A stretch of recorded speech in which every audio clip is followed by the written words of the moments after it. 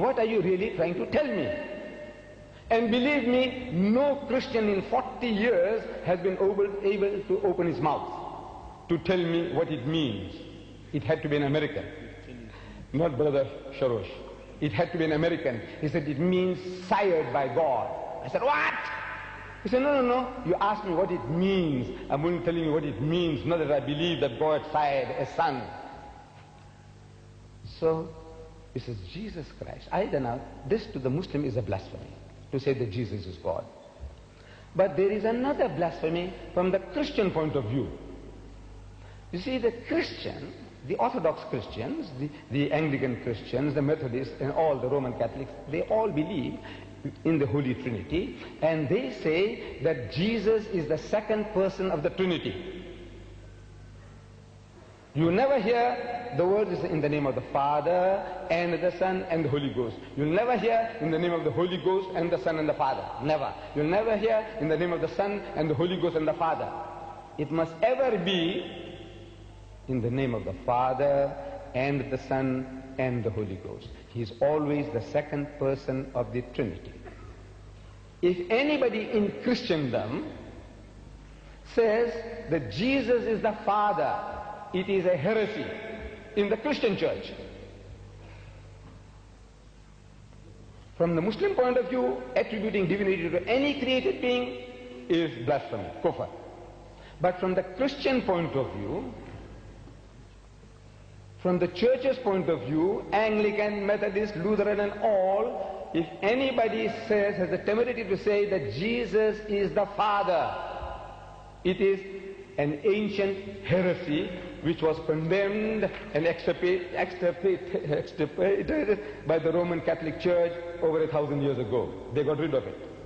Where you say, and our brother Sharosh, my brother Sharosh, I don't know why he hid that fact, that he actually believes that Jesus is the Father in his book, The Liberated Christian. In case he has forgotten it, he might not have brought it along. I brought it along with me. The Liberated Christian. The Liberated Palestinian. I beg your pardon.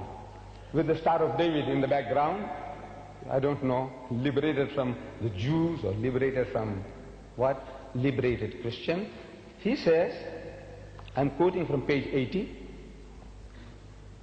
it's a most loving Heavenly Father. I thank you for the miracles you have done in my life. The greatest miracle of all was that you loved me enough to die for me, who the Father died for him. And this is in church history, as Master of Divinity, Brother Sharosh will be able to confirm, is an ancient heresy which is called patripassianism, or monarchianism, or Sabellianism. You don't have to worry about these 2-yard long terms.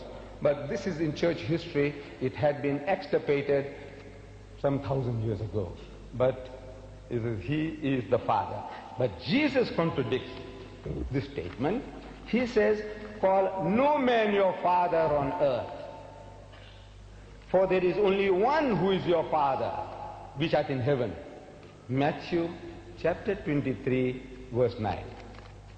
And Jesus is a man on earth, walking this earth, which Peter testifies. In the book of Acts, chapter 2, verse 22, he says, ye men of Israel, hear these words, Jesus of Nazareth, a man approved of God among you, a man. By miracles and wonders and signs, which God did by him. He didn't do it. God did by him. He was using Jesus. God Almighty was using Jesus, which God did by him in the midst of you, which you yourself also know.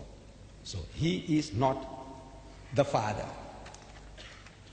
He says to the Jews, ye have neither heard his voice, the voice of God, at any time. You have not heard the voice of God any time, nor seen his shape or form. At any time. The Jews were seeing Jesus and they're listening to him. They didn't hearken to the message, but they were listening to him. They were not deaf. All the Jews, they were reacting to his message. They were listening. They were hearing and they were seeing, and they wanted to stone him, and he used to get out of the way, he used to run away, he used to hide. They were seeing his form, and he used to disappear, not into thin air, but hiding away, running away, according to the Bible. So he could not be the Father, and he could not be that God.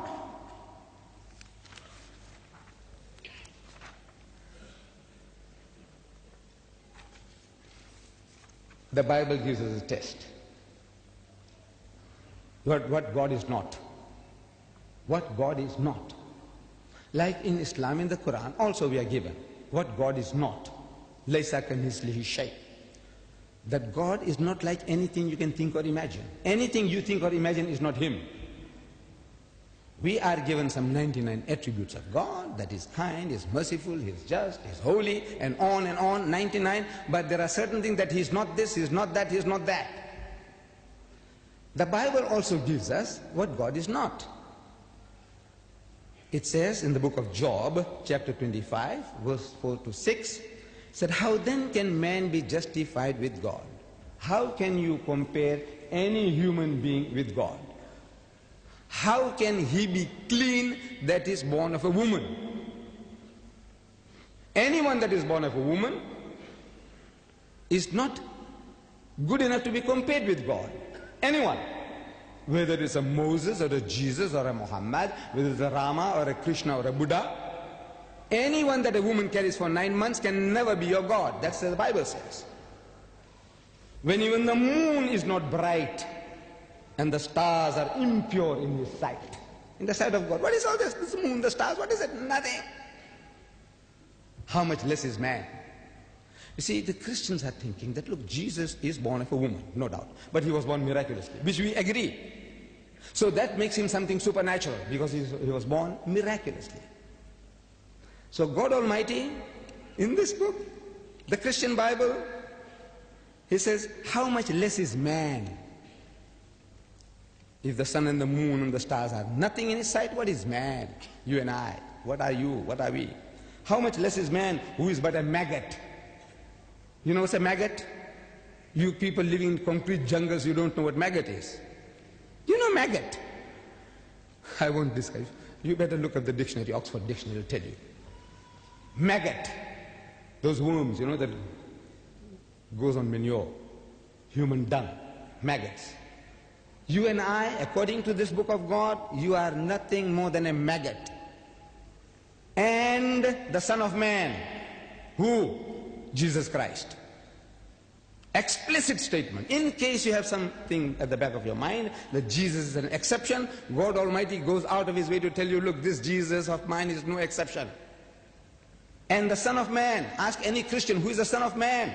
83 times in the New Testament, Jesus Christ is described as the Son of Man, Son of Man, Son of Man. As the foxes have holes and the birds of the air have nests, but the Son of Man hasn't got a place to rest His head. And the Son of Man, a sign of Jonah, for as Jonah was 3 days and 3 nights in the belly of the earth, so shall the Son of Man.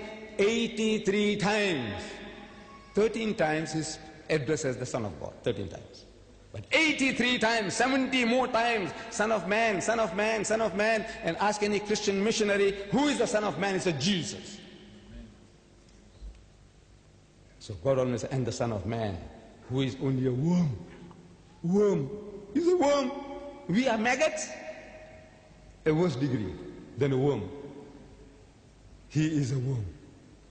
In other words, don't make a mistake. Anyone that is born of a woman, and the Bible tells us in the Gospel of St. Luke, chapter 2, verse 21, when he was 8 days old, he was circumcised.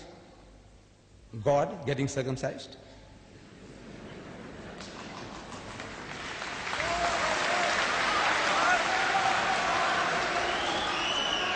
Please, we must heed the advice given at the beginning that there should be no clapping for this. At the end of a talk, if you give an applause, accept it for both parties, please. Thank you. Okay. When he was 8 days old, he was circumcised and named Jesus by the angel when he was in his mother's womb. Who was in his mother's womb? Jesus. How did he come out from there? Like you and me. Who? God. I'm asking, if you were a nurse, you can imagine any situation. If you were a nurse 2,000 years ago in the stable, helping Mary when she is delivering the child, can you for one moment think that that helpless little creature with all the filth and the muck, your God, your Jehovah, your Allah, astaghfirullah.